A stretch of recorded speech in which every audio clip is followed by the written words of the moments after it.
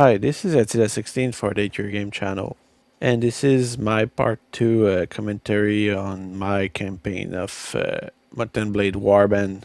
This part 2 start with me managing the inventory in the shop, and I choose to increase a little my armor, but that early on in the campaign it may not be that useful overall. The reason being that early in the game, the best way to make money is to participate in arena and tournaments. But first, you need to start with the arena because you need to raise some money to be able to bet on yourself in the tournaments. So upgrading your armor may not be the best way to start in this game, and since I will play in the arena, uh, maybe I should have bought some shoes with more armor, since it's the only part of your armor that will be used in the tournament. But at the same time, it wasn't really necessary this early on in the campaign. As usual in the arena, you start without any armor, so you are very weak, but your enemies are also very weak, and the weapon is randomly chosen by the computer. In this case, I got a two-handed sword, and I should add that the difficulty level I used was the default one, so I don't believe it's the maximum damage, and the AI is that strong, and I did not change the difficulty at this point in the campaign. And really, if you're a beginner, you should not try to play at normal difficulty because you will get owned. And starting at a lower difficulty may be a good idea to train yourself a little. And the arena is the best place for that because if you die or actually get stunned, you will be able to go back after, and you won't lose anything, and you may actually do a few dinars. You can also train yourself in single player arena to prepare yourself for the multiplayer. For that, you need to choose manual block, which is what most servers use in multiplayer. The manual block forces you to actually move your mouse in the direction from where the attack comes from, and the arena is really the best place to train yourself at that. It helps you to familiarize yourself with the moves and the reaction you should have in each case. And if you play with auto blocks anyway, it will help you figure out what block what attack. It will give you a good start for the multiplayer. On the other hand, it won't develop your reflex. Another advantage of fighting in the arena is that you will increase your character stats related to weapons. So, for example, if you use a lot of the two-handed sword, it will increase your two-handed stats, and all that without the risk. And this is really what the arena is about. It's all about developing your character without the risk of being taken or defeat, which have a monetary impact and a moral impact on your troop. So it's at this point in the campaign, it's really not worth it to take such risk. Even if you're good, you should start in the arena to train your character. And while watching me play, I will point out a little detail.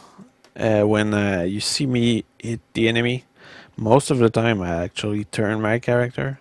This increases the velocity of my weapon, and by doing so I also increase the damage I do on my enemies.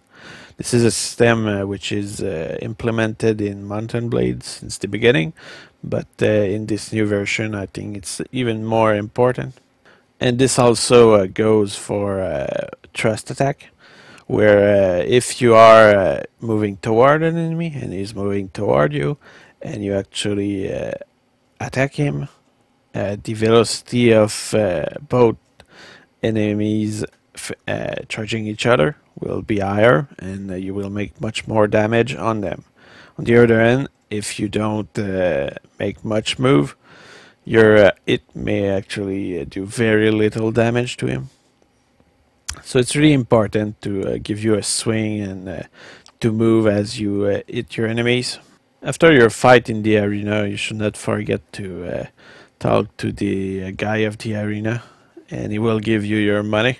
You should also check all the time if there are tournaments nearby, because it's really worth it in terms of revenue to participate in tournaments.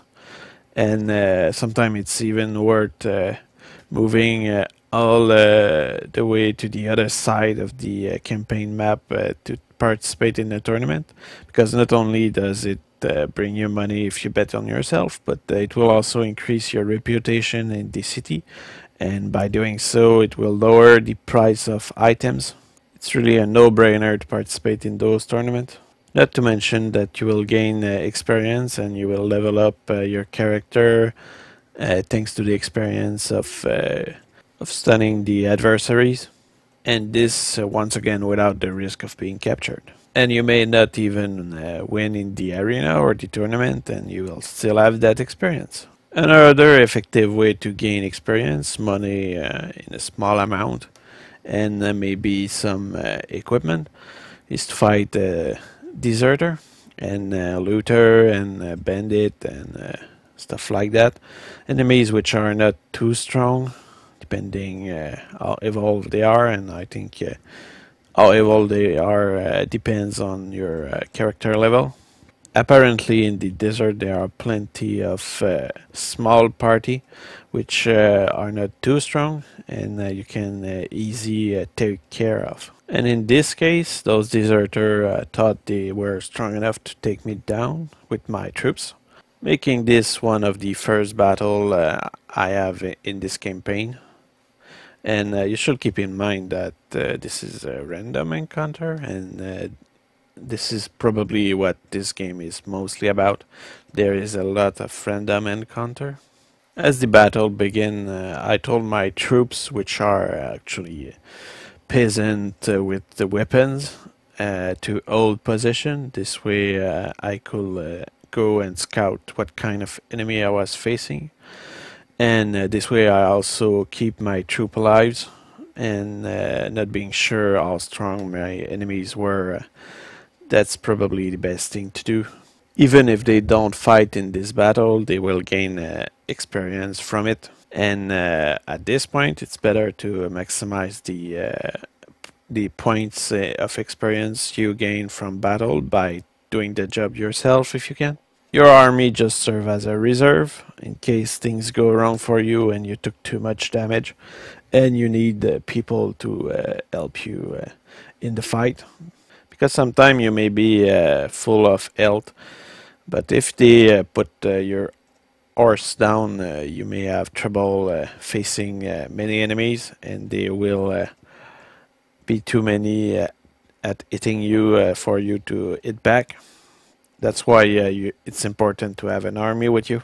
I would like to point out how the AI behave, and as you can see, they stay grouped, unlike the original Mountain Blade, where they all spread out as you turn around them. And this makes it actually much harder for you to kill them individually. And this is a very nice change from the original. And there is also a morale system which make them panic if they feel they have no chance to win. So you may actually see them run away and retreat, or on the contrary charge you much harder.